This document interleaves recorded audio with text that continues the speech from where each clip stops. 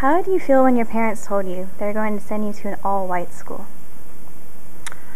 Actually, my parents didn't tell me that.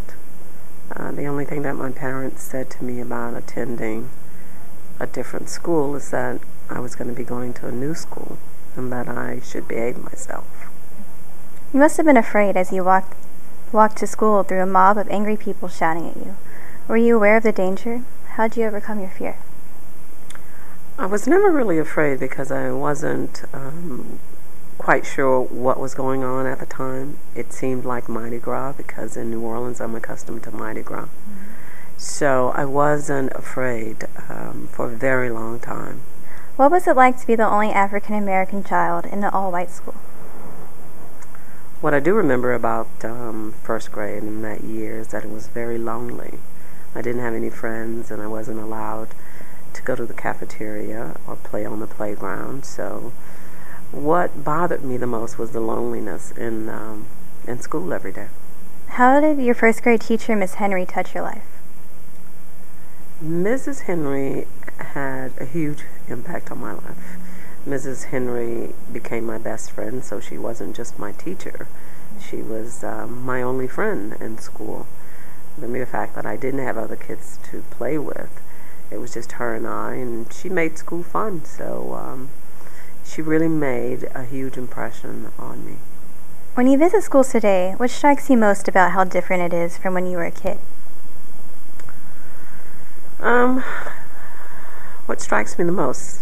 That particular year, as I said, I was alone, so it was totally different for me the second year because then kids were together in school, and the mere fact that they were both black and white together was totally different from what I had been accustomed to. Today I do see schools that are diverse and mixed, and I think that that's the way schools should be. I don't think that racism has a place in the hearts and minds of our children, and so I think that all schools should be diverse. That's totally not the case across the country. I do have opportunities to visit schools that are still somewhat segregated, and I think that's unfortunate. What impact do you feel you had on desegregation of schools? Truly, it changed the face of education in our country because up until that day when I entered school, the laws kept us segregated. And after entering the school, every child has the opportunity to kind of choose their own schools, and children have the opportunity to be with people that look different, which would allow them opportunities to make friends with people that are different. So yes, I think that I had a huge impact on education. Did you know at the time just how much of a role you're playing in history? Not at all.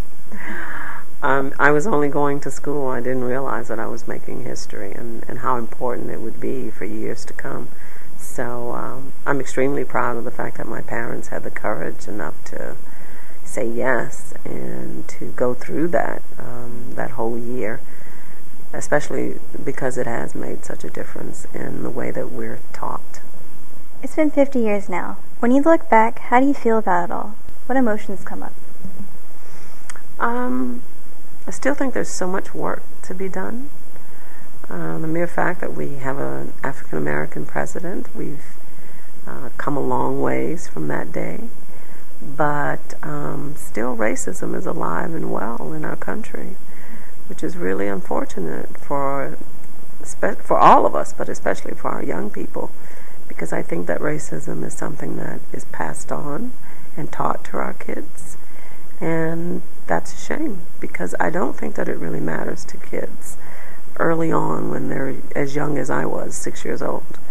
It doesn't matter to them what their friends look like. And so it's a shame that we as adults, that we pass it on to our kids. So my work is still out there trying to make a difference and convince kids that, you need to allow yourself the opportunity to get to know one another. What you did affected every person in this country. What kind of impact has the whole experience had on your life personally?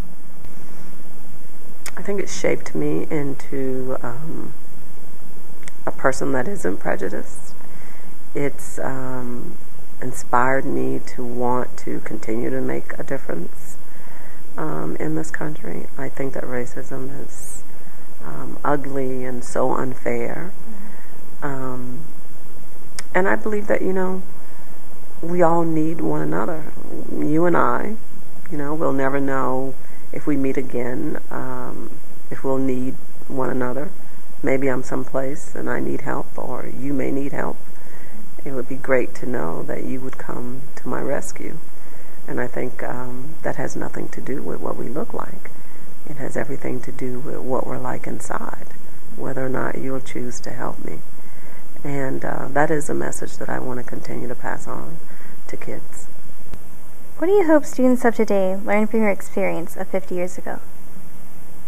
I hope that they take heed to my message, understand my story and what I went through and why. I think once they understand that and relate it to their own lives, that hopefully it will help us to move closer to one another and rid our country of racism.